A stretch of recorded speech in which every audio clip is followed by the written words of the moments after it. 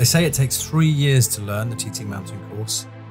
The dedication it takes to understand and race this circuit is simply phenomenal. So, out of all those sectors, every straight and every inch of those 37 3/4 miles, how do you pick your favourite part? Quite a few people have asked me about the favourite part of the course. I've been asked that a million times, and the easy answer is obviously to say the whole thing is my favourite. If I drive a lap, I'm always saying, oh, this bit I love, this bit I love, this bit I love. I mean, it's all mega, isn't it? It's all scary, it's all fast, it's all Amazing. It's just... I get asked it quite a lot, what's the favourite part of the course? Really easy answer.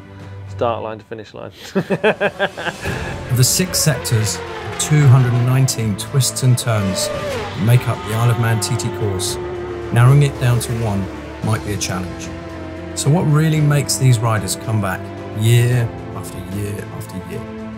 Is there anything else that even comes close? Does it even compare? No, there's no, you can't. Well, how can you? How can you compare riding around here to any other track you're ever going to ride in the world? There's no real comparison, is there really?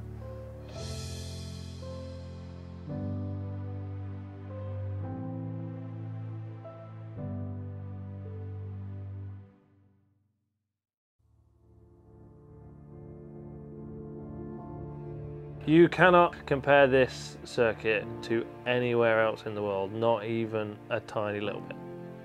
There just isn't.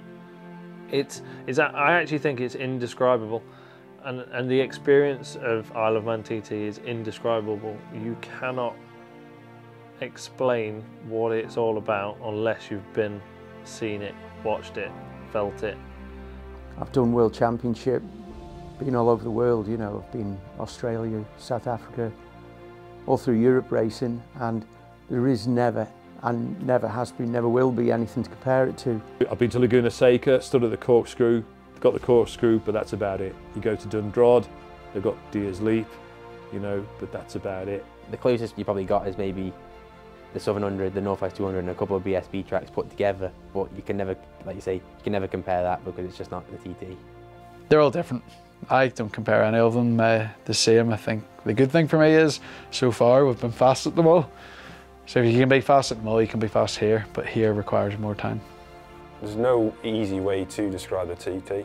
It's just so, other than saying it's totally stand out different than anything you could have possibly even thought about riding round. Everything is different. It may as well be a different sport altogether, because the only similarity, you got 2 wheels and an engine. Like, other than that, it's, yeah, worlds apart. There is no comparison here. This course is 37 3/4 miles long. This is a street circuit. This is racing at 200 miles an hour on closed public roads. The contrast between this and any other race are monumental. The only real comparison we should be making is how anything compares to that very first lap. That first lap's phenomenal. It's just so much going on, and it's all coming at you, and your brain's just frazzled. But everything just becomes like a tunnel, if you like, and everything just feels like a blur. So it took me actually a few laps to feel my way into it. I was like, this feels really weird, but when I rode around for the first time, it was all a bit surreal, really.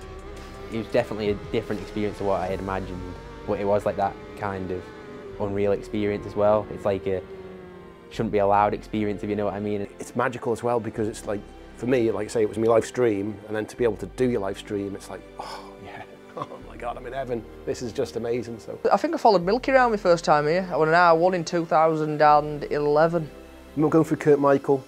I remember Bray Hill, obviously, it was all pretty fast and frenetic and stuff. And I always remember going into Kurt Michael the most of my first lap.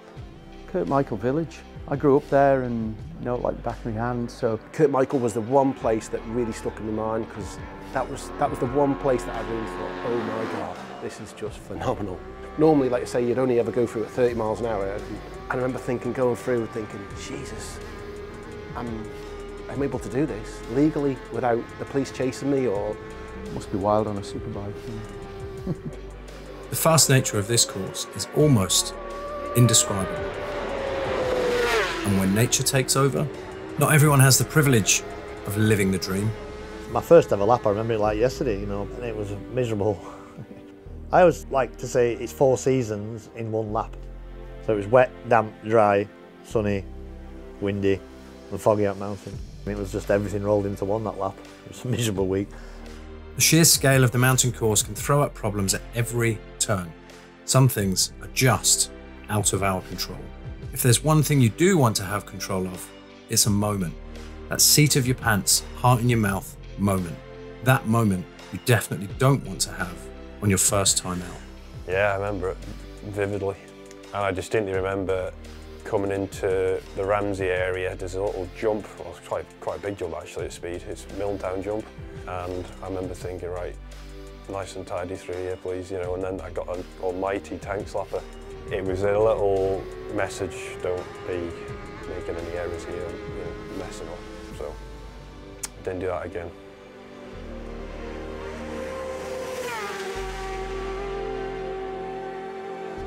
Every rider has a moment.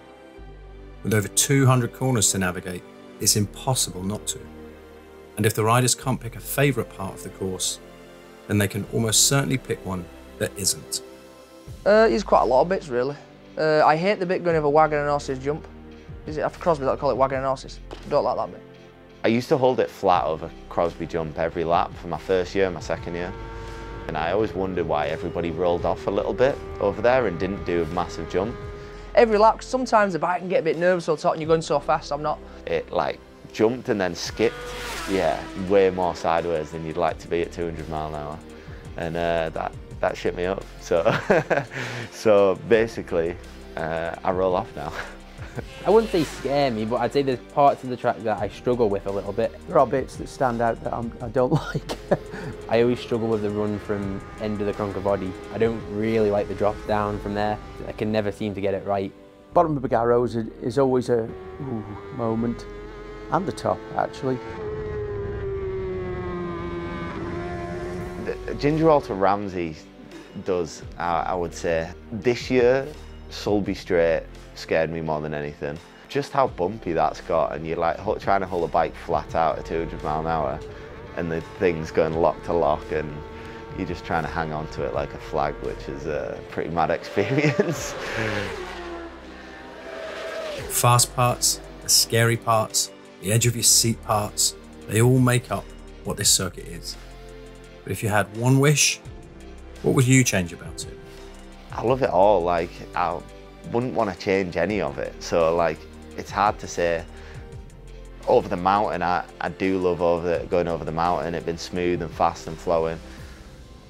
But then, if someone said they could smooth out Ginger to Ramsey, I wouldn't want them to make it smooth and fast and flowing. Like, I like it being hard and bumpy, and then I like the first sector being really fast with some like big ball corners. And if you were to make a circuit now, it would be the perfect circuit to make, because you've got a fast bit to start with from the grandstand to Ballacrane that's just completely insane and fast, and then you've got like the Glen Helen section, which is again completely different dynamic again, where it's dark, it's dank, it's really narrow and nadgery, and then you get up onto Cronkavodi, it's like bing, it's just like an open different planet, and then you get through the Kirkmichael, like you say, through the village, it's like the real fast bit then through to Ramsey and bumpy, and then you get to the mountain and it's just all open, and there's just so much going, it's so complex, there's so much going on.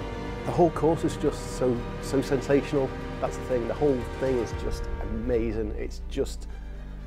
The thing that makes it special is that there's so many different sections that are completely different styles, and you have to ride them completely different. So that's what I love about it. I love it all. I don't know, it's hard to choose. The Isle of Man TT, you go in Brave Hill, you go in Quarry Bends, you go in Ballatry, you're going to climb over the mountain, you're going along the veranda through the bungalow, down past Craig, you get all these different places. It's just, again, obviously it's got 3,700 courts to choose from, but you know, again, that's what makes the Isle of Man TT what the Isle of Man TT is.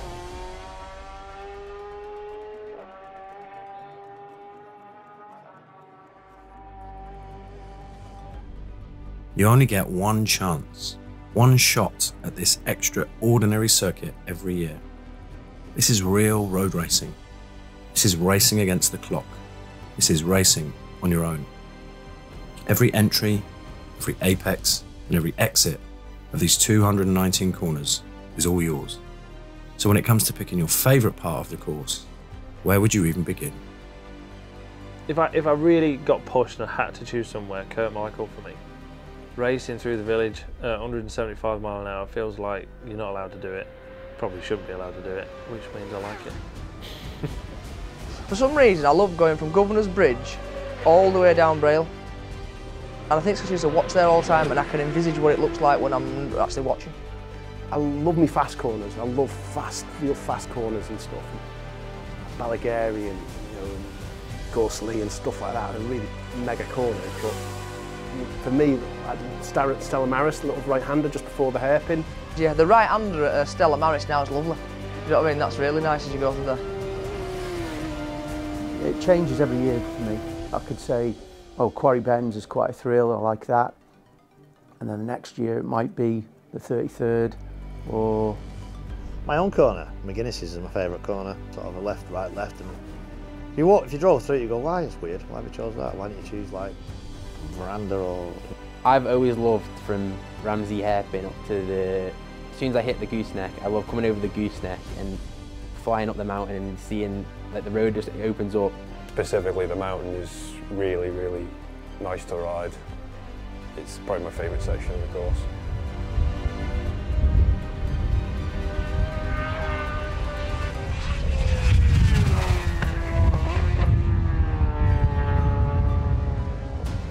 The mountain section. Wide open corners and flat out straights. What's not to love? But it's not just one section, one corner, one jump, or one straight. It's the whole course that makes it. This is Dreamland, a racer's paradise, the ultimate theme park for man and machine. Well, isn't it really? It's like some sort of park that doesn't exist in the world, because nowhere else in the world you can get let loose on a motorbike doing 200 miles an hour. It's just, I mean, who made it up? Who started it? Who were the dudes sat around the table in 1907 going, oh, I'll probably smoking a pipe or something. We'll have a race round the Isle of Man. Like, do you realise what you've just done, you knobs? Ruined everybody's life for the next 100 years.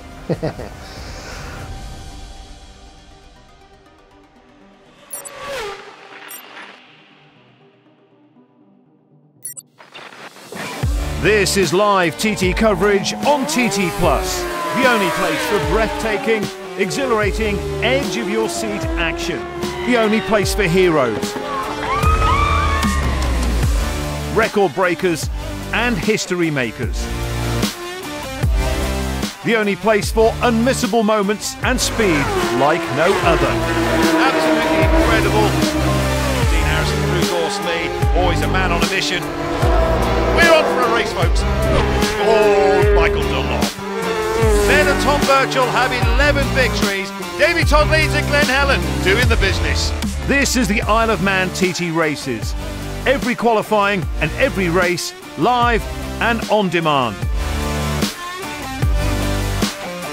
Get your TT Plus Live Pass today and secure your place at TT 2023.